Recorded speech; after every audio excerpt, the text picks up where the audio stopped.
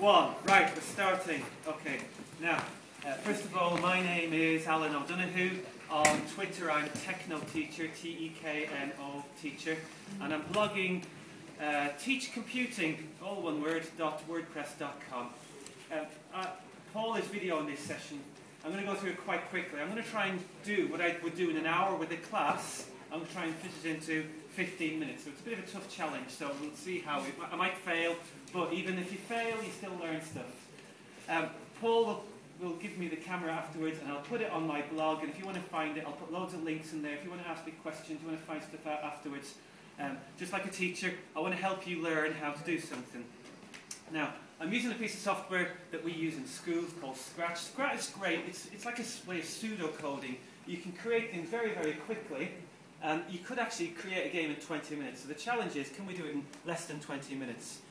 What are we learning today? Right, we're going to learn how to create a simple game in Scratch. If you've never heard of Scratch, I hope that you go out of the room being inspired and you want to go and find it. What else? What I'm looking for is, I want to convince you, when you walk out of this after 15 minutes, that you actually think, wow, I need to look into Scratch. Or, I'm already using Scratch, what do I need to do next? It's okay, I finished now. I never got to plan the rest of the talk. Okay. So, yeah. So here we go. Now, later on today, if you're interested in what I'm doing, I'm going to share with you an announcement. It's not a launch, it's an announcement of a competition that's going to be empowering every child in the UK with the means that they can program. It's nothing to do with BBC Code Lab. I did this hoax talk at Media City. It's actually come out of that sort of thing. But I'll talk to you about this later. Now, first of all, I've got a little thing on the screen. I'm just going to move it out of the way. So this is Scratch. If you've never seen it before, let me just hide this little viewer thing for a minute. Hide that. Okay, I hope I can find it later on. So this is the Scratch cat. He hasn't got a name. He's just called the Scratch cat. We're not using him today, so we're going to get rid of him. Meow! He doesn't make that noise. That was me that did that. And the first thing I'm going to do is I'm going to create a game, and I need a sprite. Game start with sprites. So what I did then, I clicked on the paintbrush, a little star for a new sprite, and I'm going to make a paddle. Okay? Now, 40 years ago, somebody came up with an idea for a game a little bit like this with a paddle and a ball. It's called Pong, and 1972. And some people say that game launched the video games industry. So how poignant, 40 years later, we're trying to teach kids how to make video games using that. So I've got a paddle. Now I'm going to click another new sprite, and this time I'm going to create a ball. Because we're working in Technicolor, I'm going to go for a different colour. So we've got a ball. Okay, so now we have a paddle and we have a ball. And we can go full screen and we can see, okay, it looks a bit like a face. I could put some eyes in there later on if I wanted, but let's just come out of that. Now, Sprite, Scratch, it all works a bit like a movie or a play or something like that. I need to give the characters a script. I need to tell them what to do. So the first thing is I'm going to tell the paddle what to do. So I go to a control palette, and the very first thing I want when my game starts, when I click on the green flag, I want to do something. What do I want to do? I want it to move somewhere. So I'm going to create a little bit of a loop so that this is going to forever do this. So what I will do, I will say, set X, the horizontal position, to, I'm going to do this with my mouse, so I'm going to say go to the direction that my mouse is, the X position of the mouse. I'm looking for something that says mouse X. Why can I not find it? Because I'm in the wrong menu. Am I? Oh, there we are, mouse X. So now, if I click on the green flag and move my mouse, I move my mouse left, I move my mouse right, my paddle now moves. If you want to see it full screen, look, there it goes. Alan, just get on with the talk, because I've seen that bit already. Okay. Now, the next bit, the ball doesn't do anything at the moment, so I need to make the ball do something. So I'll give the ball now some script. So the ball, at the beginning of the game, I want the ball to start in the middle. So the ball knows where to go. So I say go to X coordinate 0, Y 0. So let's see if that works. Yeah, let me move the ball away. Click on green, and it goes back to the middle. See, look? Nothing up my sleeves, it works every time, okay?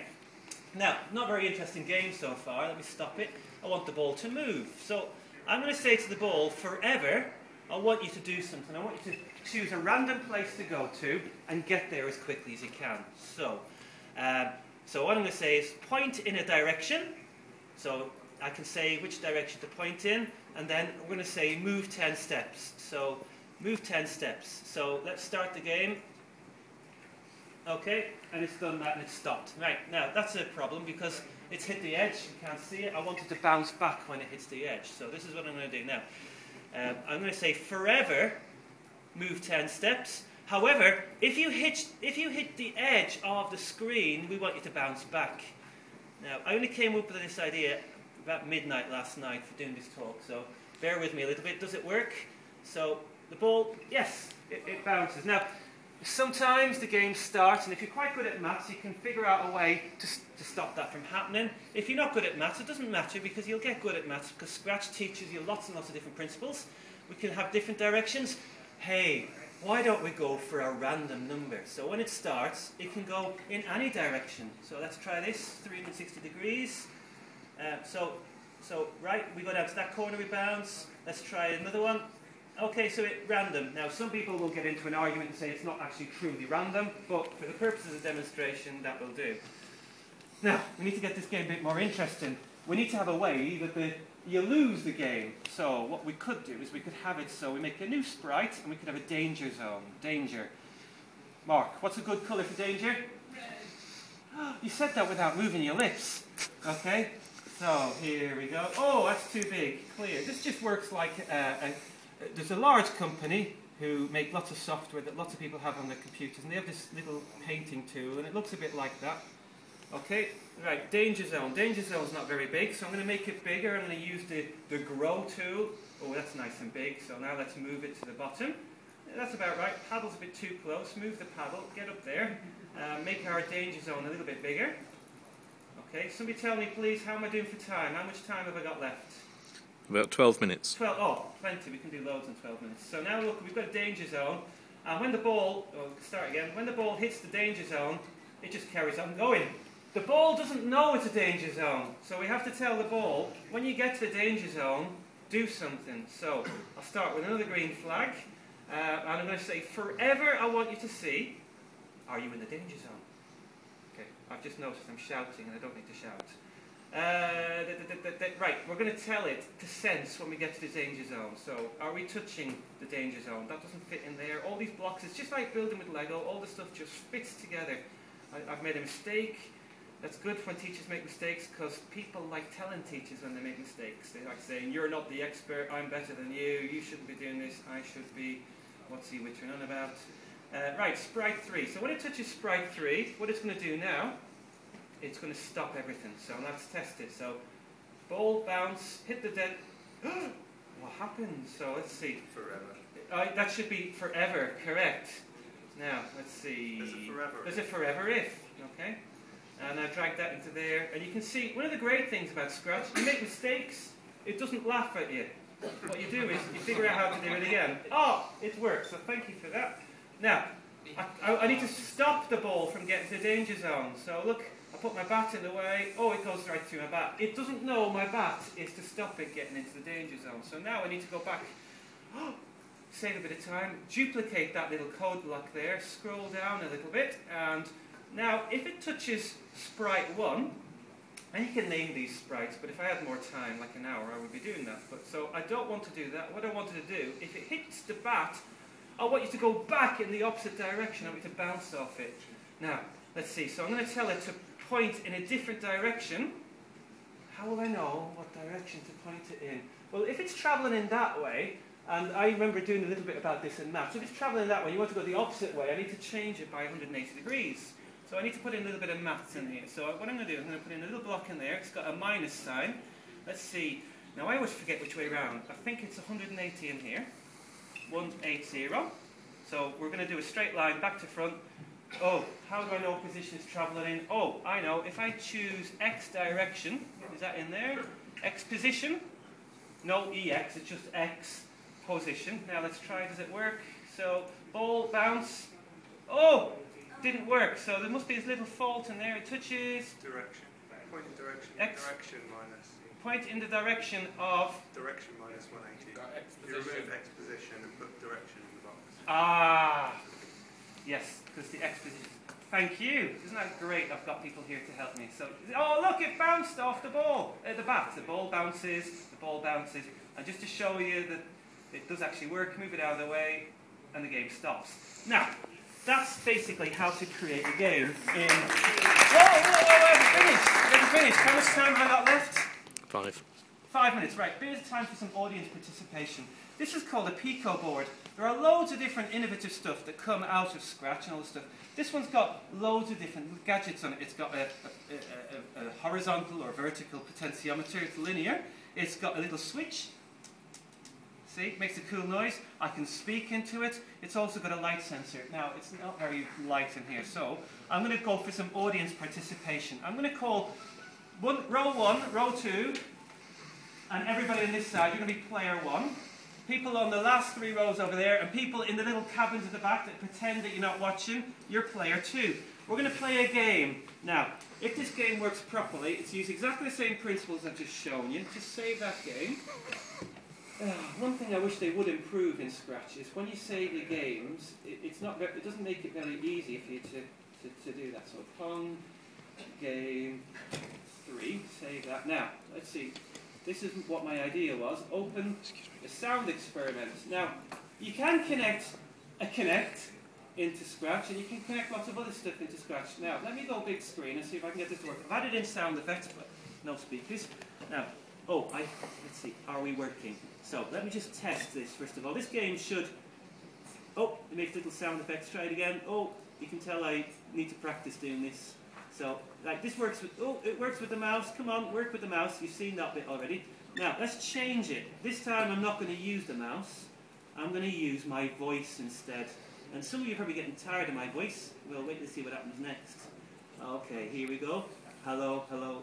Let's just test it. So you can test a block. You can double click on it. Hello. Right, let's go full screen and try this game. Here we go. So, as I speak, you can see, if I go... Oh, I can adjust the sensitivity.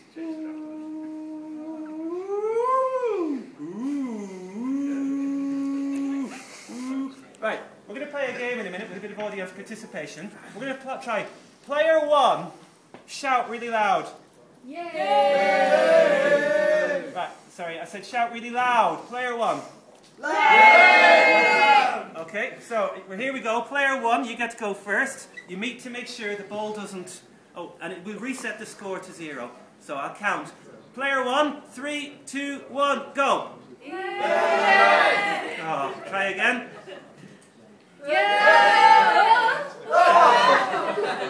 Right, you get one more go, and then we'll try player 2. Yay! Yay! Right, player 2, you're laughing. Now, you're further away, so you're going to have to shout louder. Player 2. Player 1, you scored 2. That was your highest score. Player 2.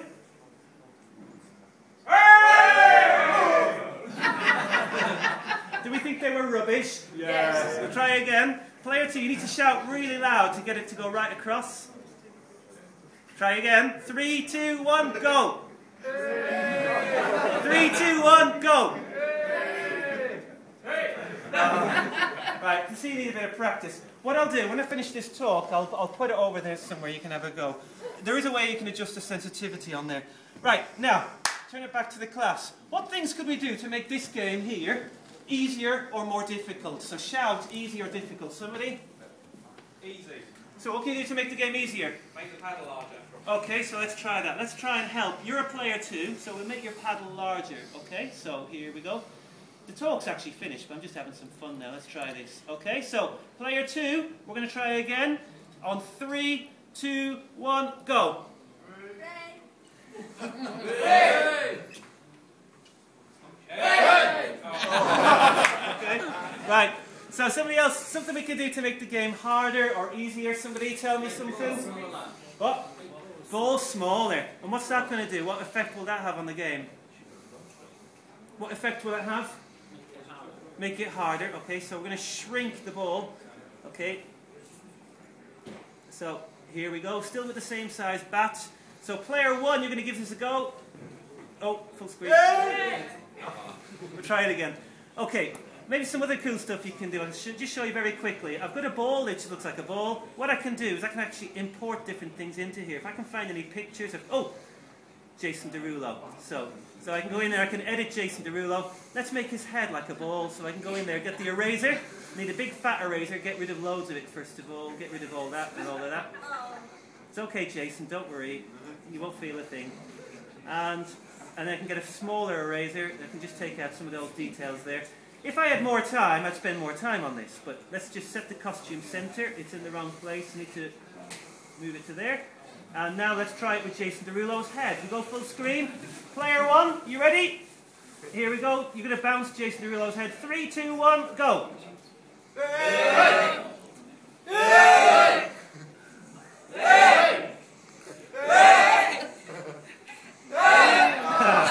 Highest score. Right, give yourselves a round of applause.